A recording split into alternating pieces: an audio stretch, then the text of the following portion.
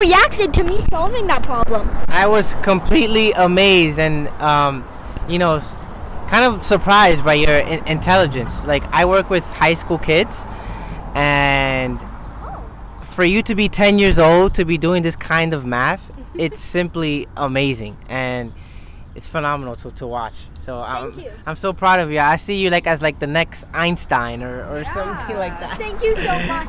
I would say I congratulate you so much. I would say that continue with your inspiration. I see your enthusiasm in your face as you do all these problems, and it's so incredible to watch. I'm so proud of you. Thank you so much for all of the stuff. Hello everybody, my name is Sabrina. I'm Barry from Barry's Untitled Chapter, and here is a restart of Math4Bronx. So, obviously, we're restarting this as I made my earlier announcement, which was earlier in the morning today. So, Math4Bronx. So, let's start with differentiation. Of course, this will be all subjects for all topics for all kids and students and people alike. It's never too old and never too young to learn math and science. Alright, so what is differentiation? Well, first of all, let's learn the definition of differentiation. So, let's take a graph. Let's say we have f of x. Oh, gosh.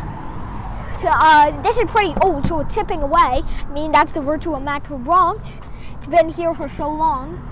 So now, we have x and x plus h, let's say.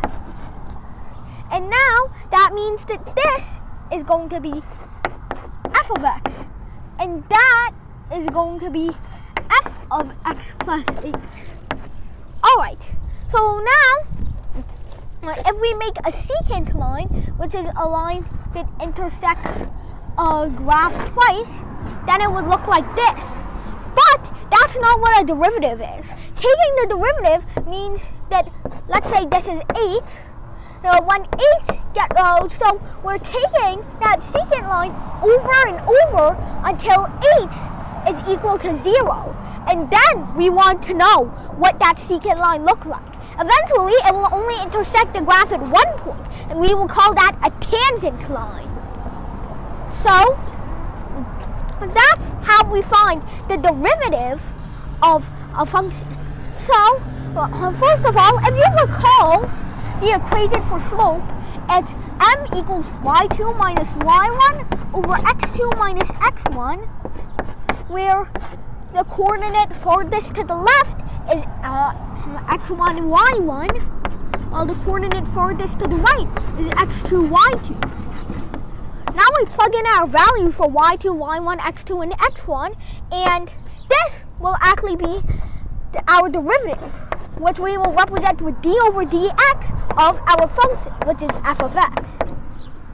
So now y2 is equal to the y of this one, which is f of x plus h.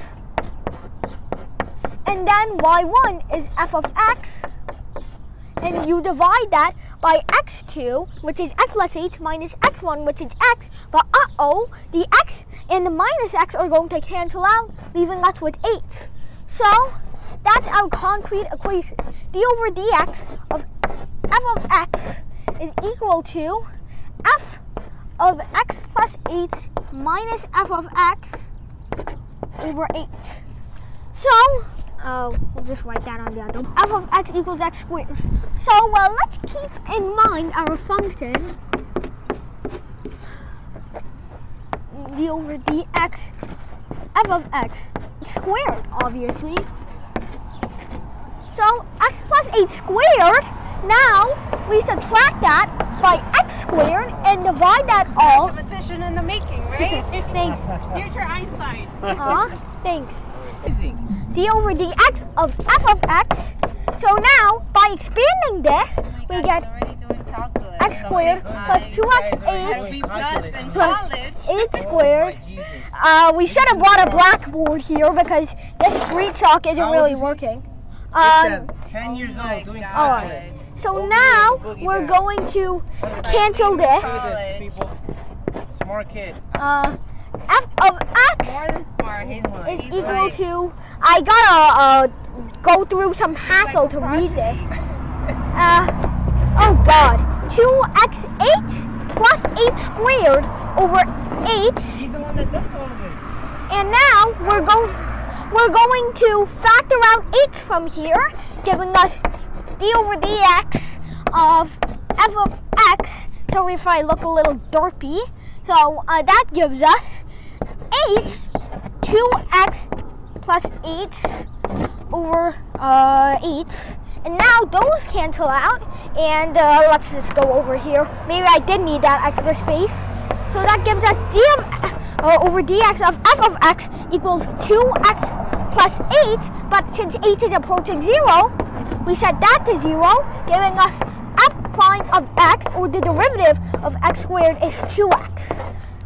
Alright, so that's the definition of the derivative and one solve of differentiation. Reaction to me solving that problem. I was completely amazed and, kind of surprised by your intelligence. Like, I work with high school kids, and for you to be 10 years old to be doing this kind of math, it's simply amazing, and it's phenomenal to watch. So I'm so proud of you. I see you as the next Einstein or something like that. Thank you so much. I would say I congratulate you so much. I would say that continue with your inspiration. I see your enthusiasm in your face as you do all these problems, and it's so incredible to watch. I'm so proud of you. Thank you so much for all of the stuff. I would say keep sharing that, because people your age should know that they're the sky's the limit. Okay, so keep going, and I'm so proud of you. Thank you so much. And it's such a coincidence that you actually work at a high school. Yeah. So I see this all the time, so I had to stop here. He's a guidance. I'm a guidance counselor. Counselor, and actually a pediatrician too. So. Oh wow. I'm gonna call the news channel. You need to be in the news. You need to be in the news and talk to all these kids. Thank you so much. Yeah. So you're the one that does all of this here?